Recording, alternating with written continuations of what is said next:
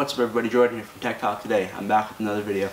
In this video I'm going to show you the HP 15.6 inch laptop and give you some of my initial thoughts after using this for a couple weeks. Alright, to get this one, go to bestbuy.ca and it'll cost you $400 Canadian plus tax, and it comes with an Intel Pentium 1.6 GHz M3710 processor, 500 GB hard drive, 4 GB of RAM, 15.6 inch non-touchscreen display with a resolution of 1366 by 768 and Windows 10, and it has 3 USB-A ports, an HDMI port, an Ethernet port, and an SD card slot, as well as a headphone jack. So this computer also has a webcam built in, which I've tested a little bit and it looks decent. It's not like anything mind-blowing, but that makes sense considering it's a pretty budget laptop. But it does the job for Skype and other video chat applications that you may end up using. Let's keep it moving. Alright, so as I mentioned earlier, this computer has a bunch of ports: Ethernet, HDMI, USB, and USB, one of which I'm using for my mouse right now. Other side, USB and micro SD, and a couple LEDs. On the back you got a silver HP logo. Let's keep it moving.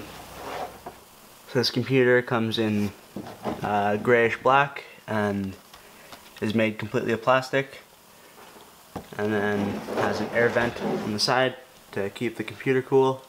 And then you open it up and you get the big 15.6 inch display, which looks decent for the price. And then you get the keyboard, which is pretty clicky but not super loud. And then you got the number pad right here, which is super helpful. Yeah, so this looks pretty good. Let's keep it moving. Alright, so this computer has been pretty good so far.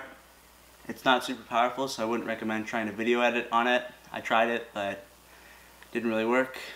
And yeah, it works for word processing and browsing the web and doing light stuff. But if you want something more powerful, I'd recommend spending a bit more money on something a little better.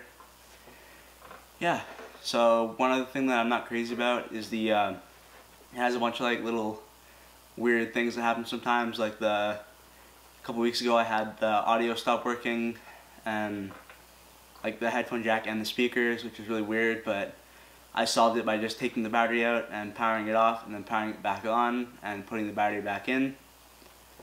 But little stuff like that, you just have to expect it with a budget laptop. Yeah, if you're looking for something just for like word processing and not super complex stuff, this is pretty good. Thanks for watching this video. Hope you enjoyed it. If you did, make sure to leave a like and subscribe if you haven't done so already. I'll be back with more soon. Peace.